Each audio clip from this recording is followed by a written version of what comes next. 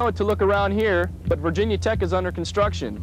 I took a look at the problem firsthand recently and found that the students are feeling the university's growing pains.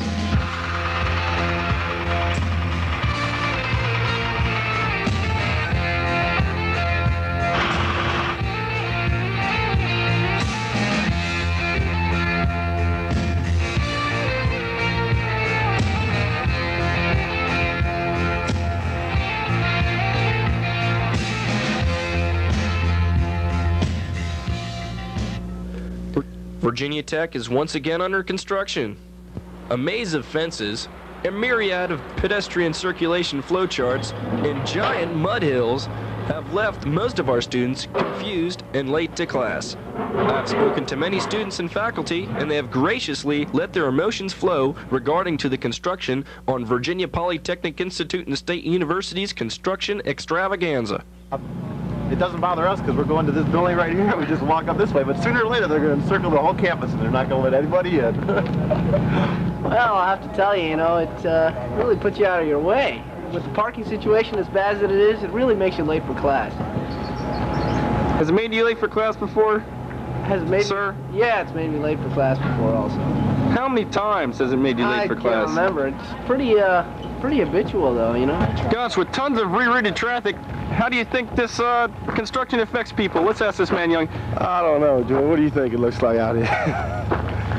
What about the construction here? Do you think it's affecting your pedestrian flow? Yeah, I think it is. I need to think they need to quit this stuff, How has the construction sites affected your pedestrian route flow?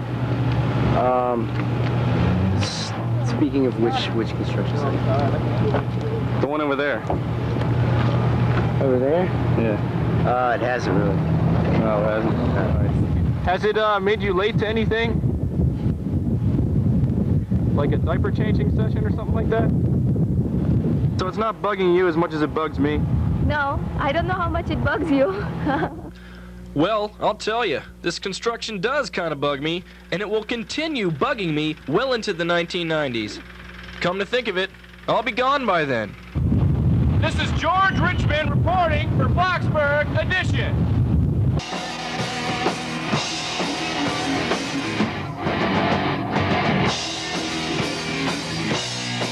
Hello, and welcome to Blacksburg Edition. I'm George Richmond. And I'm Cathy Miller.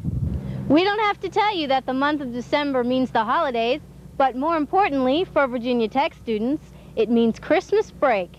Most people look forward to the holidays, taking it easy, having a good time, seeing their family, but for some, the holidays are not so blessed.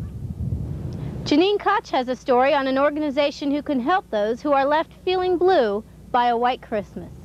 The holiday seasons are upon us.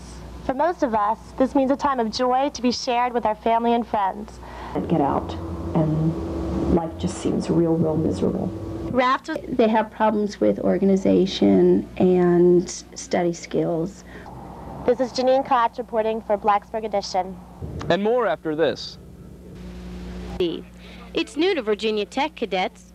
The team was started 3 years ago, and Captain Ted Cuneo has been the team's trainer since the beginning. From there, it's really grown. I had 35. Thanks for joining Blacksburg Edition. From the whole staff of Blacksburg Edition, we send season's greetings to you and your family. Good night. Okay, I need